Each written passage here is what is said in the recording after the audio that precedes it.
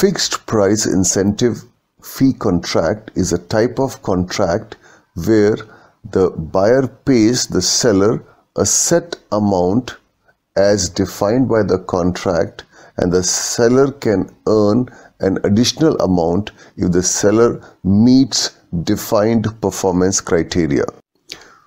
Fixed price incentive fee contracts establish a price ceiling and build in an incentive fee for cost, schedule, or technical achievement.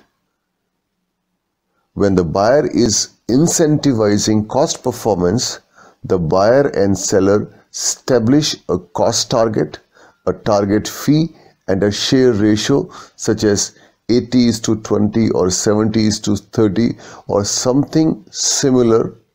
Cost performance below the target cost earns an incentive fee. Cost performance above the target cost means the seller relinquishes some of the target fee. When a contract has a share ratio for an incentive fee, the first number is what the buyer keeps and the second number is what the seller keeps. Both the number must total 100%. A 70:30 share ratio means that if the actual cost comes in under target by $30,000, the buyer will keep $21,000 and the seller will keep $9,000. Now let's understand fixed price incentive contract through an example. Now before we go through the example, let's understand some of the key parameters associated with fixed price incentive contract. Target cost. Target cost is the cost agreed between buyer and seller for a given work. Target profit is the profit that the seller would make if target cost is equal to actual cost. Target price is equal to target cost plus target profit. Ceiling price is the maximum price that the buyer would pay to the seller for a given work. Share ratio is a ratio in which buyer and seller would share cost overruns or underruns. Now, to have a better understanding of fixed price incentive contract, let's go through the following example. A fixed price incentive contract has the following parameters. The target cost is equal to $400. Target profit is equal to $40. The target price is equal to $440. The ceiling price is equal to $500 and the share ratio is 60:40. The project got completed for an actual cost of $450. What is the final price?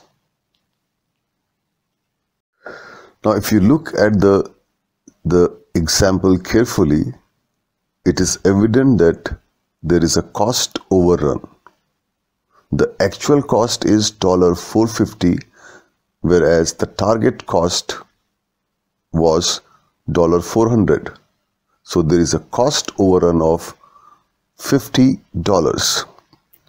As there is an overrun, this will be adjusted down by the seller's percentage of the overrun.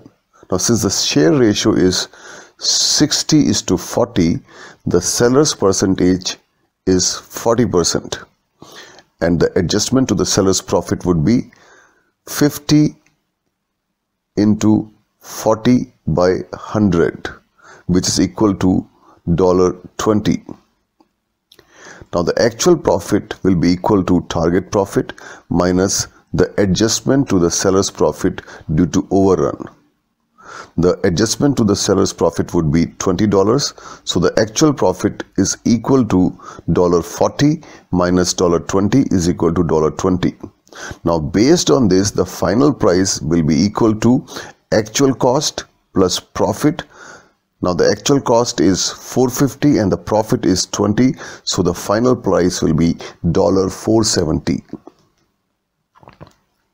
In the same example, if we do a minor modification by changing the ceiling price to $460 instead of $500, then the final price would be $460 rather than $470, because at any point of time the buyer will not pay beyond the ceiling price, which is $460.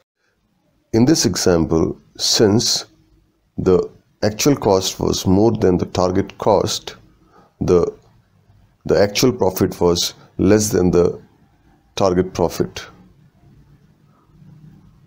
Now, what you can do as an exercise is, keeping the data same, try to calculate the actual price and the actual profitability, assuming that the actual cost was $380 instead of $450.